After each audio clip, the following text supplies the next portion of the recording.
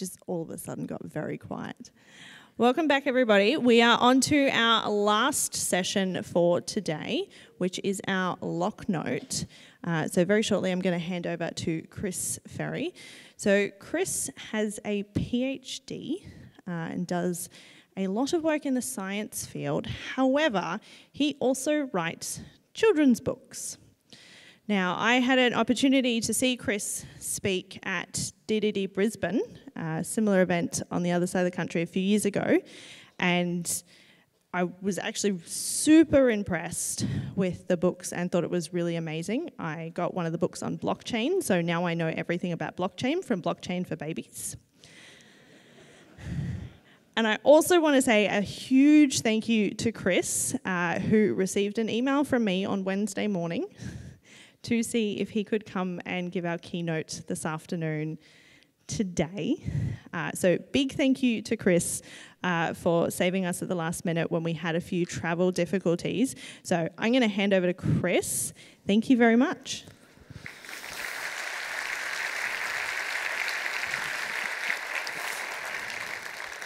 Yeah, so thanks for the invite. Thanks for giving me lots of time to consider it. I was going to be here for the tattoo conference anyway, so I thought I might as well come by. Yeah, so I'm Chris Ferrie. I'm an associate professor at the Center for Quantum Software and Information at the University of Technology, Sydney, and that's obviously in Sydney. And I lead a research group, and we do research in quantum machine learning and quantum control. So we do like low-level stuff with quantum hardware and high-level kind of blue sky thinking about what we'll do with quantum computers in the future. But I thought since I have you all here, I'll just read you a story. It's going to be a bit awkward for me to try to do this with the book, so I'll just show you the book on screen. I think I'll do that. Here we go. Okay, here we go. The Cat in the Box. It did not sit well. It was far too confusing. So we sat at the blackboard, the two of us musing. I sat with Schrodinger, dreaming of quantum theory, but the math of it all made both of us dreary. What was it about? We were not content. The trouble came down to the entanglement, and then a knock at the door, a box. But who was it for? We looked in and saw a cat in a box. We looked in and saw a cat that talks. And it said to us, "Get me out of this box." I was happy to see it, an extra mind. Right now we needed all the help we could find. And then an idea.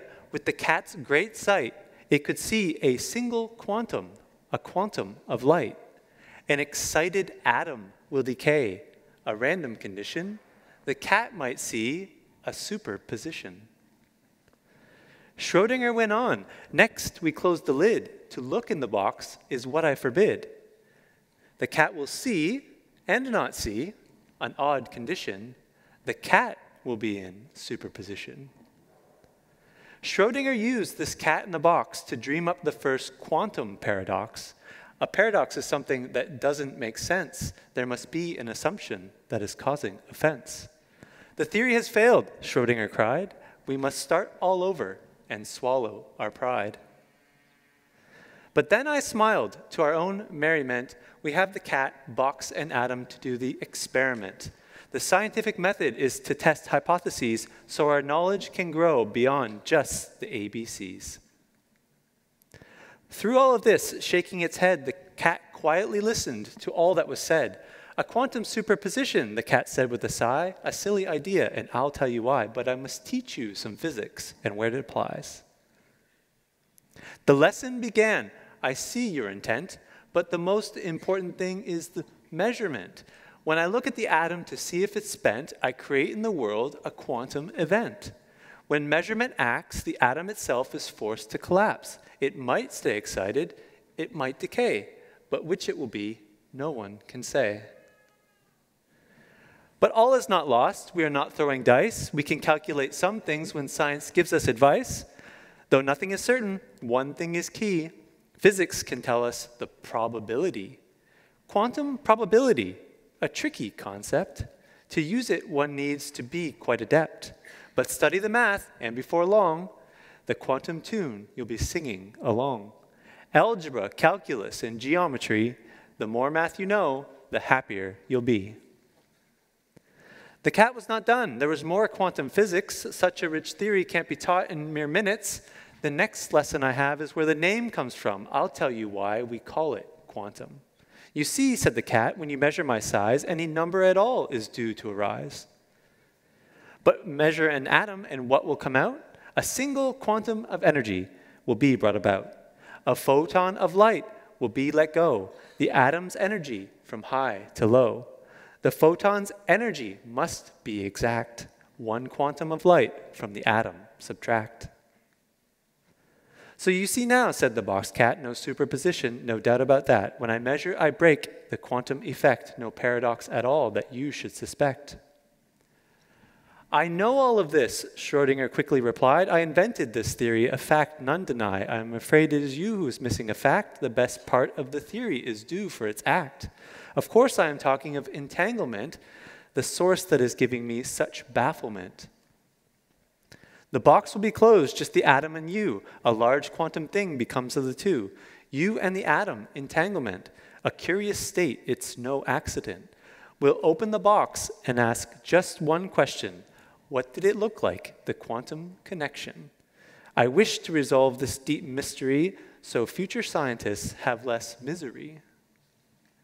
The cat disagreed. It's not mysterious. You have simply mixed up our experience.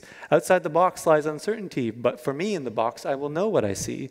The light from the atom will come or will not, and not superposed, as you have thought. But the cat could see without doubt we were not ready to let it get out. So the cat agreed to stay in and wait for the atom inside to change its state. So the trial began. The atom and cat inside the box, it quietly sat. We waited too. The tension was rife. We decided to wait for the atom's half-life. That is the time for the atom's decay to reach the point of half what it may. The point of half-life was shown on the clock. Schrodinger knew what went on in the box. Two possibilities at the same time, but open the box and only one we shall find. But what had gone on before the box opened? From the cat in the box, it will be spoken. So we opened the box, and what was in there? The cat sitting quietly, licking its hair. Cat, shouted Schrodinger, what do you say? What did you see? Do not delay. It is as I said, I saw the photon. Nothing strange at all in the box has gone on. The atom collapsed a short time ago. I measured its light, as it will now show. For science to work, repetition is key. To correct errors, we need at least 3. But more is better. Data is gold. So valuable, it's bought and it's sold. So the cat went back in again and again. The cat was amused and did not complain. The results were in, and we had to agree. There was no quantum magic for the cat to see. The light from the atom came or did not, but never them both, as Schrodinger thought. Now we are happy with no paradox, thanks to the cat in the box. The end.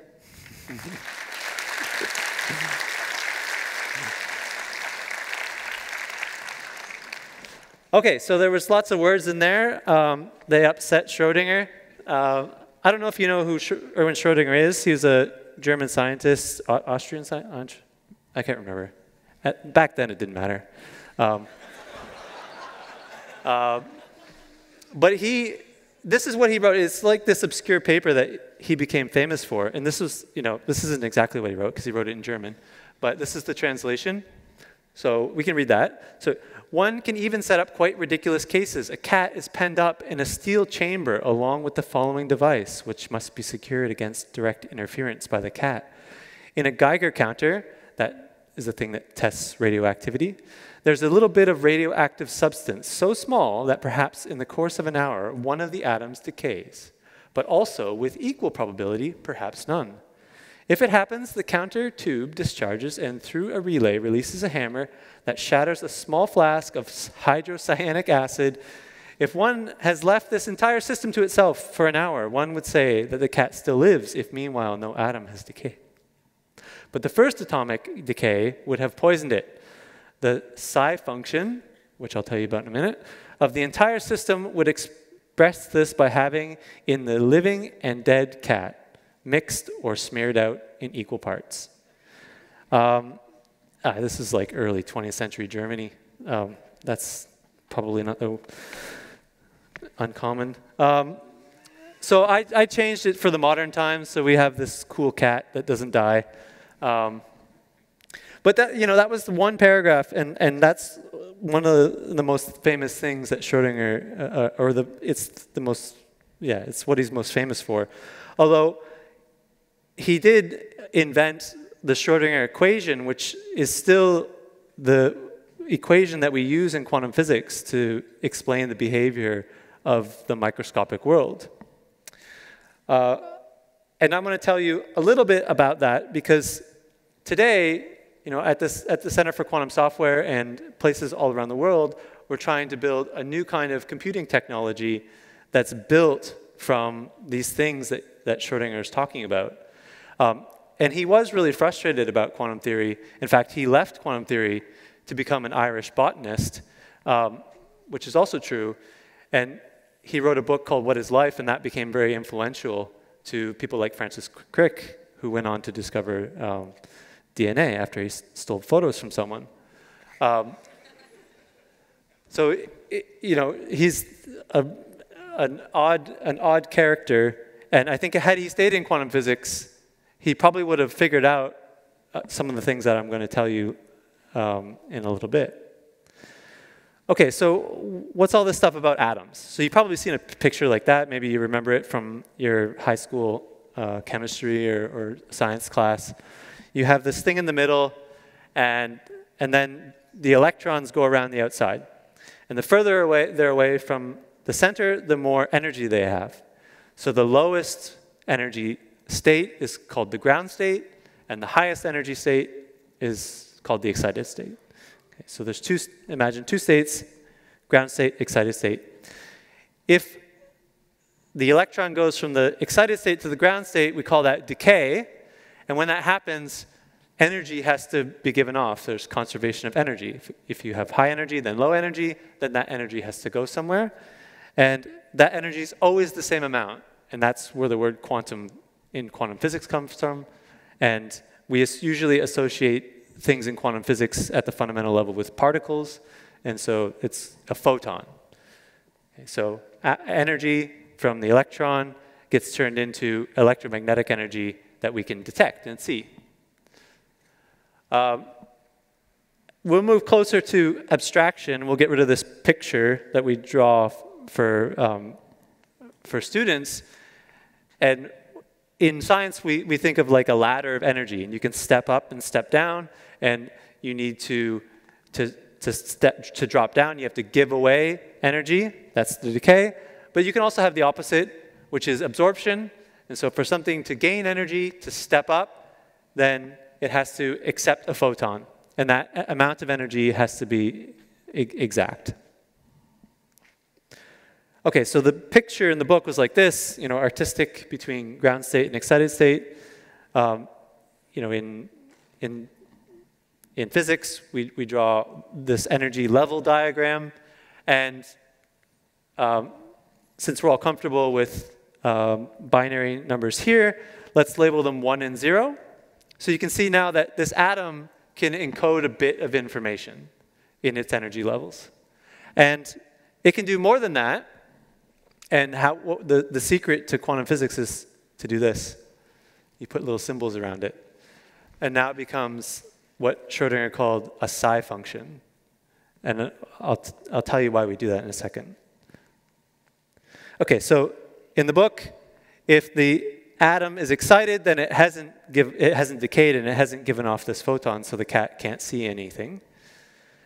If it decayed, then the cat sees the photon that was given off, and the electron is in the lower state. But what about in the middle? That's interesting. Can we do that? Sure, why not? It's quantum physics. And we say that it's in a superposition. So it's in both 0 and 1 at the same time. And that's the sort of secret to quantum physics. So it's, even though I've labeled it 0 and 1, it doesn't encode a bit of information anymore. Technically, it's a new mathematical object. It's a vector. And if you know anything about vectors, then you can add them together. So in addition to 0 and 1, I can have any sort of combination of 0 and 1 as well. So this is a new kind of information that is much richer than our conventional notion of bits. The rule is that either when you try to go and look at this information, you'll see the lower state or the higher state. And what happens is determined by the rules of probability in quantum mechanics. Okay? But you never get to see superpositions. So that's the sort of trick. Quantum information is richer in some sense, but it's limiting in another sense. And trying to find the balance between those is part of the trick of the quantum programmer. So the other thing that was mentioned in the book was these correlations. So I have the atom being in its lower state and the cat seeing, and I have the atom staying in its excited state and the cat not seeing. So those two events are correlated. And those correlated events can be put in superposition as well. Why not? They're vectors, let's just add them together. And that's what's called quantum entanglement. It's a superposition of these correlations. So Schrodinger, he was sitting outside the box, and that's what he had in his mind. Okay, according to quantum mechanics, these things are correlated, and I have to describe them in this way. But I only ever see this or this. So what does that other thing mean? Right? What are these things inside this angle bracket and straight bracket mean? Basically, his question was, what is this psi function? So when we write out arbitrary states of quantum information, we usually use Greek letters. And we start with psi, and then we run through them all until we run out, and then we start putting subscripts and superscripts and all sorts of stuff that scares people away, probably on purpose. Okay, so the answer to the question, there's two answers to the question. One is, this object is in one-to-one correspondence with what's really happening. It's what describes reality. That's one way to look at it. If you follow that path, it'll lead you towards like parallel universes, many worlds, the multiverse, Marvel movies, that sort of thing. A lot of philosophers and physicists like this. But in the 90s, well, maybe like in the 80s, people started to think about this. What if this object is really just information? And if we think about it in that way, then we have this, we're not constrained by our physical intuition that we require when we practice physics. And so in the 80s, people started to think about what we could do with this information. It seems to be richer than bits. Could we just simulate it? So I saw a talk just earlier today where someone mentioned a Turing machine. So there's the famous Church Turing thesis that basically the physical version is a Turing computer can efficiently simulate any physical process in the universe. But that doesn't seem to be true of quantum physics. So in the 80s, they invented the notion of a quantum Turing machine, and there's a new thesis, the quantum Church Turing thesis, by the way. If you're ever get into quantum physics, it's just an exercise in putting the word quantum in front of everything that everyone else has already worked out. The quantum Church Turing thesis says that a universal quantum computer could efficiently simulate any physical process in the universe. And we don't know, we don't have an answer to that question of if there's a gap. is a quantum computer actually more powerful than a classical computer? You'll win $1 million if you can answer that question. It's related to the famous P versus NP complete question. But you probably win a lot more stuff if you figure that out. So we don't know, but we highly suspect that a quantum computer is, in some sense, more powerful than a classical computer. And in 1995, a guy named Peter Shor figured out that if you could build a quantum computer, there's an algorithm you can run on it, called Shor's algorithm now. I don't think he called it Shor's algorithm, but people after him called it Shor's algorithm, that would crack RSA.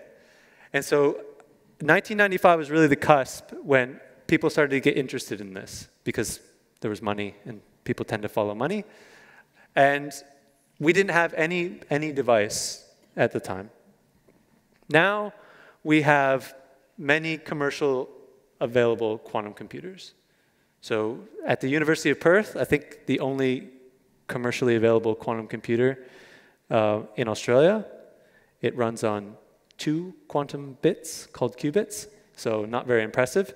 And the largest device is around 150 quantum bits, also called qubits. And you can access that for free over the cloud, or you can pay. And those devices have been sold to governments around the world as well. So we've seen slow progress, but in some sense, that's the kind of progress you want to see for new technology. You don't want to see stuff like Web3 or blockchain or whatever, where it's just hype and then disappears. This is really new transformative technology that requires a slow pace because it's very difficult. So it's going to require a lot of effort. And now is really the time when I think people like you in the audience might consider getting involved because there are devices available and they're currently being programmed by physicists. And if you've ever seen physicists code, you can see that this is going to lead to a huge disaster. There's a thriving open source community in quantum development. A few of my colleagues live stream on Twitch quantum development. So it's definitely something that's happening now, and you can get in early and into this new, nascent, exciting field. So that's all I wanted to tell you today, and I'm happy to take any questions about quantum technology or children's books. Thank you.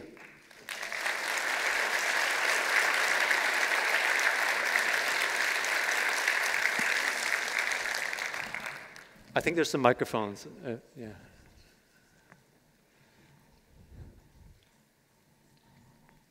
There's one way up there, the furthest away. Go over there next.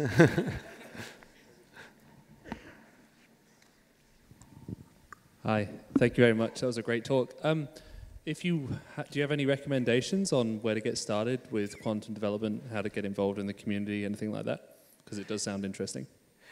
Yeah, so I would suggest starting with there's this non-for-profit called the Unitary Fund, and it's probably the largest open source quantum community. So if you look up Unitary Fund, and they'll give small grants and stuff to people who are interested in adding small components to existing open source projects. Yeah, and I would say the majority of people don't have a background, they're not Ph.D. quantum physicists in that community. Like, they're people coming from outside of the more traditional quantum computing community. So it's a very welcoming community. Any other questions?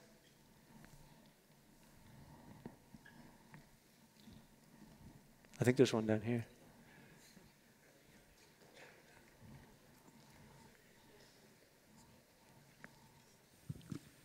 How many qubits are we looking at before RSA becomes completely useless? Millions? Okay. Yeah, it depends on, so the problem today is that qubits are very fragile. So a bit, you know, a transistor has an error like 1 in a billion, right? But now that you have a billion in your device, they happen quite often. So active error correction is important, but it's far more important for qubits. We're not at the stage where we have error-corrected qubits. We don't have perfectly operating devices. The better we make the physical qubits, the fewer we need, like the less overhead we need, the less redundancy we need. So the estimates now are 1 million, but it could be less. And so it's like that's the worst case scenario. And if you look at the trend, it looks to be like a Moore's law of qubits. That's maybe 30 to 50 years from now. So the US government, for example, has moved to post-quantum cryptography already because they have 30-year secrets, probably. So if you have a secret you need to keep for 30 years, then maybe it's time to think about post-quantum cryptography. Yeah. I have 30-year-old secrets.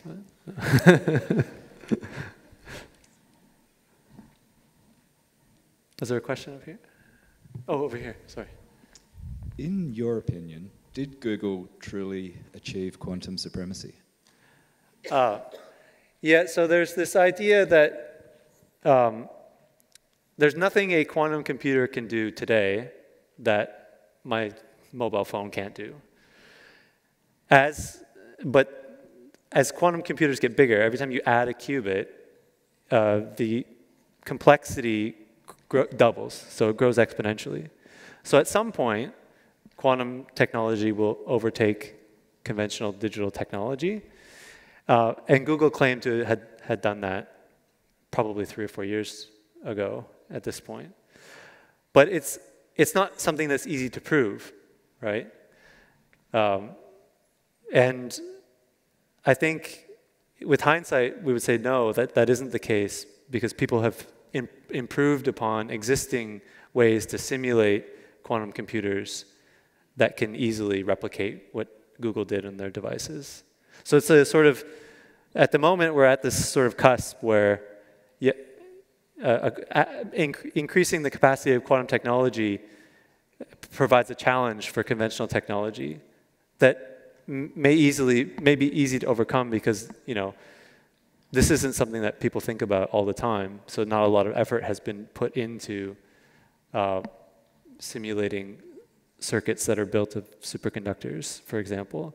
But, you know, when smart people go and try to figure it out, it turns out that it can be done.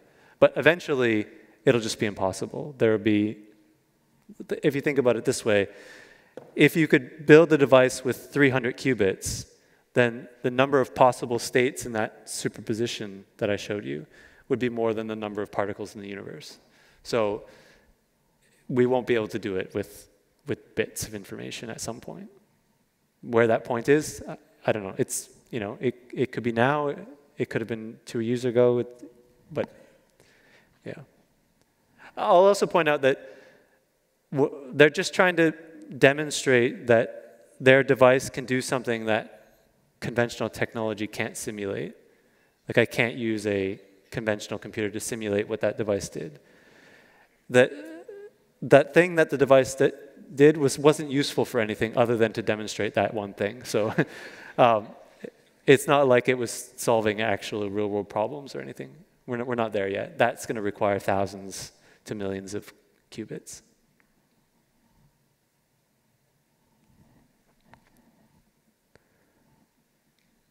Is there any other questions? Oh, hi. Oh, we need a microphone. There's one coming from behind you.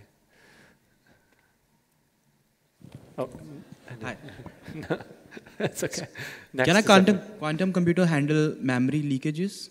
Sorry, can you say it again? Can a quantum computer handle memory leakages? Like we face a lot of memory leakage issues in classical computers. So can a quantum computer handle that?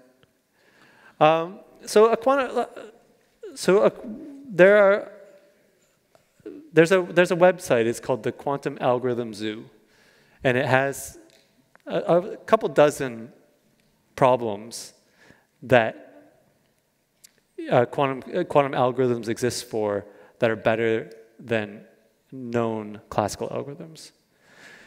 But standard things like representing data, adding numbers, things like that, the overhead actually makes it worse.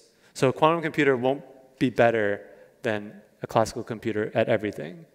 There are a few special problems for which that kind of new data is a more natural or better representation. Yeah. Thank you. I think it was up here.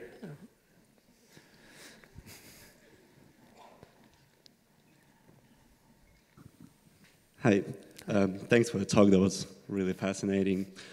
So I have a question. Realistically, in the future, how do you see quantum computers are being used? Will they replace all traditional alternatives that we use now? And if so, what are the top 3 problems that humanity needs to solve in order to achieve that? Thank you. Right.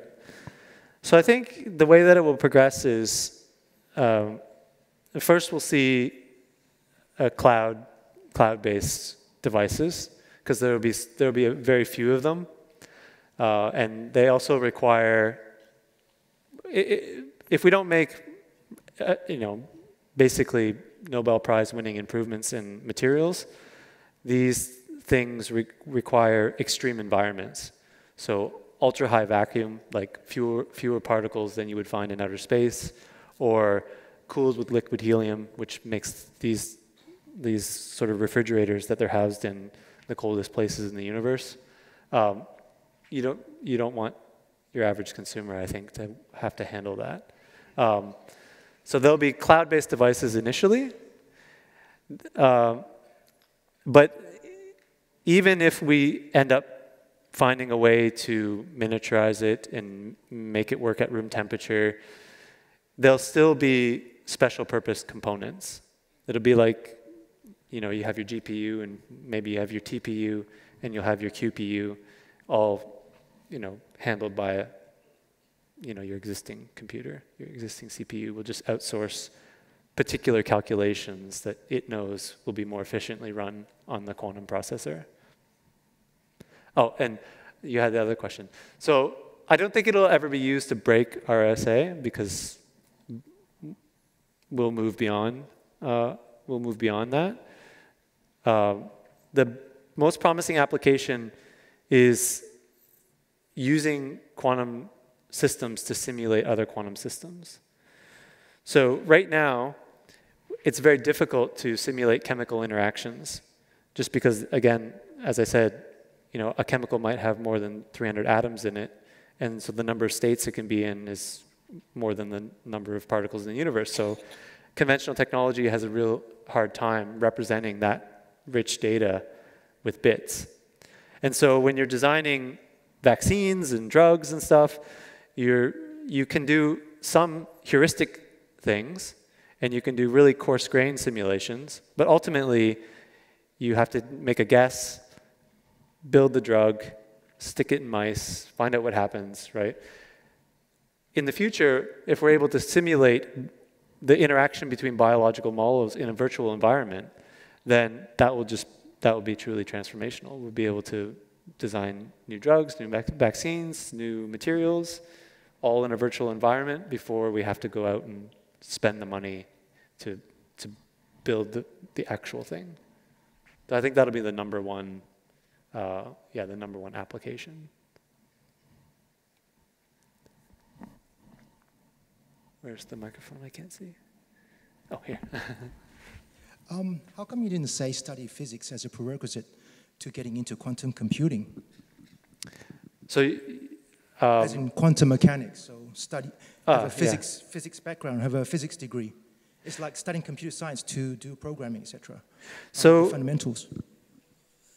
I think, that's just a historical quirk, that the people who invented the field were physicists, and so the language and jargon is all physics jargon, but that's changing. So at the University of Technology, Sydney, you can get a Bachelor of Computer Science and major in quantum computation. So I teach Introduction to Quantum Computation to people who've never taken a physics course at all. There's no physics jargon in it, and we start with programming. We build a quantum tic-tac-toe game, and we run it on a quantum computer. And they don't need to, I mean, I could do it without even using the word superposition and entanglement. You know, once you just specify the rules and the grammar and the syntax of the quantum programming language, then it's just like any other computer science. Did the microphone go up? Hi, come up here. Hello. So Schrodinger's cat represented an era of quantum computing where we had leaps and bounds in discovery and understanding, but that was like the 20s, like 1920s and 1930s. What do you think is next for quantum theory, like the next big thing? Oh, that's a good question. So the questions that Schrodinger raised are unresolved. We don't really know what the nature of reality is. We know that quantum mechanics is wrong in some sense. We have two main theories in physics: Einstein's theory of general relativity, which works for large-scale things, and quantum mechanics, which works for small-scale things. And they're completely incompatible. So one of them's wrong, or they're both wrong, which is the more likely scenario. And that's kind of what most theoretical physicists think about, at least the ones that have tenure. They they think about, how do you bring these two things together? You know, it's what Einstein spent the most of his life trying to figure out. He kind of invented both of the theories, and then spent the rest of his life trying to put them together. So doing that, or coming up with a completely new theory that supersedes both general relativity and quantum mechanics. And you can get some pretty wild speculations, like the universe is a hologram, or a black hole is really a quantum computer. These sorts of things are what people talk about at theoretical physics conferences. I guess I'm not old and cranky enough to think about that sort of stuff. I still write, I just write research grants and children's books. Are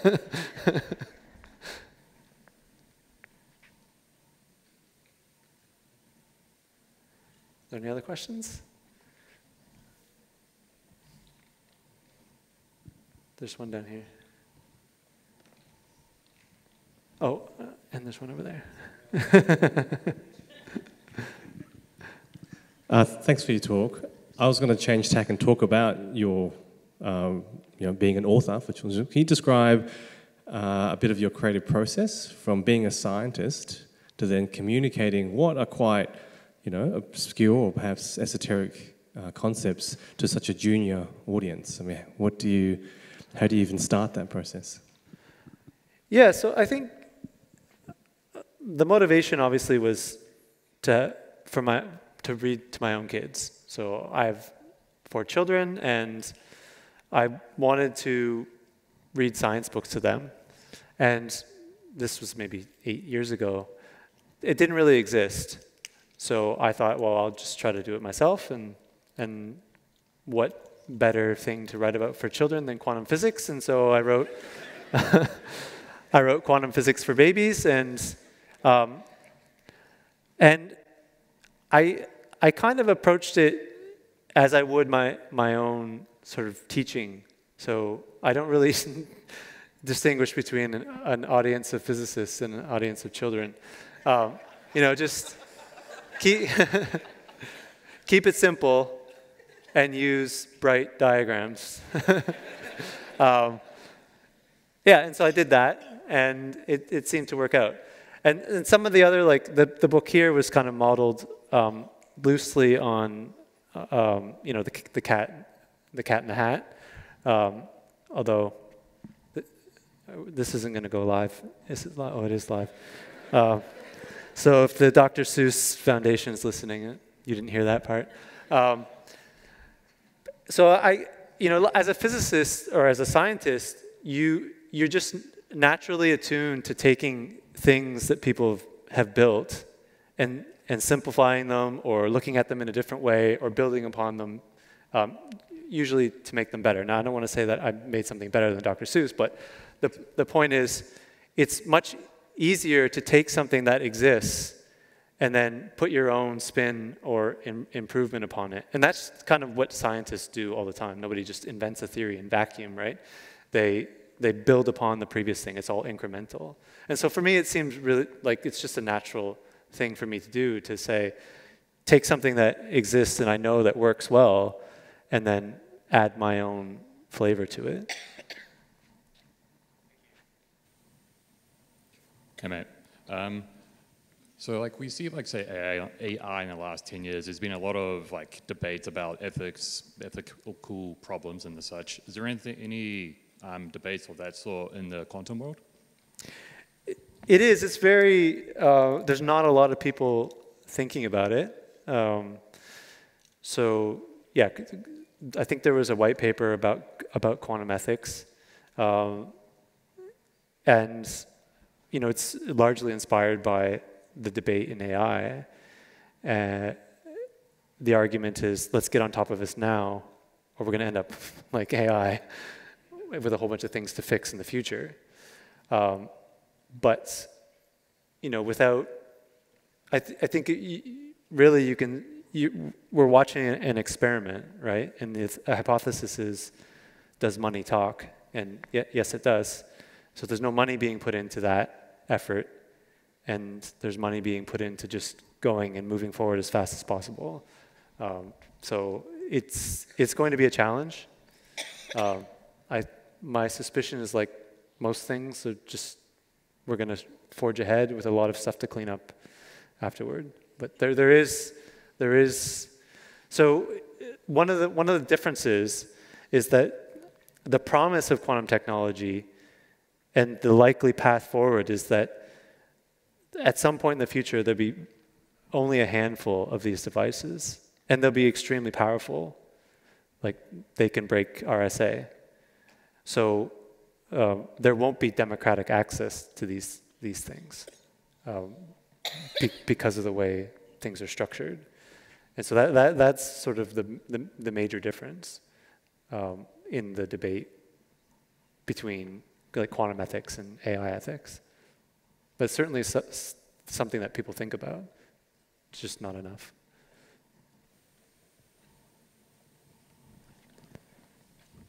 Any more questions?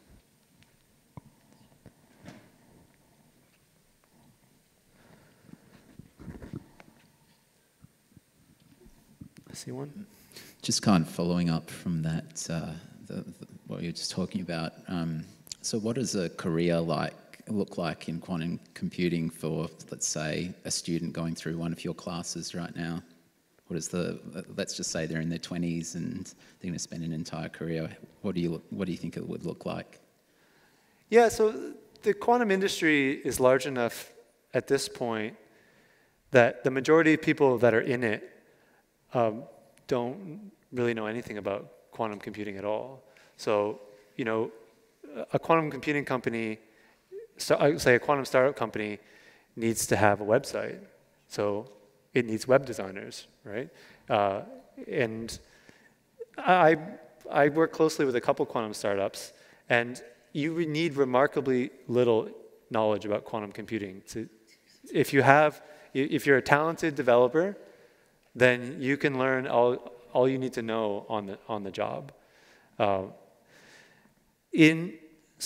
in our degree program, there's kind of two pathways. There's sort of the honors higher education pathway. So if you want to be like a research scientist at a quantum company, then you still need some higher degree, probably a Ph.D. But then there's sort of the technology pathway where you will be a computer scientist, but the quantum company won't have to spend 8 months on some special induction about quantum computing for you. So you'll already be kind of well-versed in all of the language and lingo and nuances that you would otherwise have to learn on the job. But I speak to people who work at quantum startup companies, and they're like, yeah, I don't know Like someone told me to program this thing, and I did it, but I have no idea what it means. Yeah.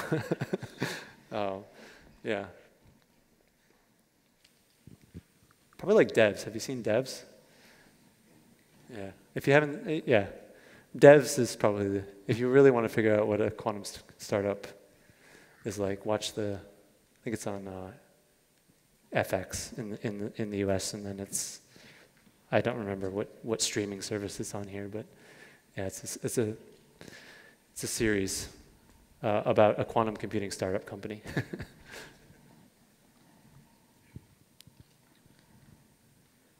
All right. Thank you very much, Chris.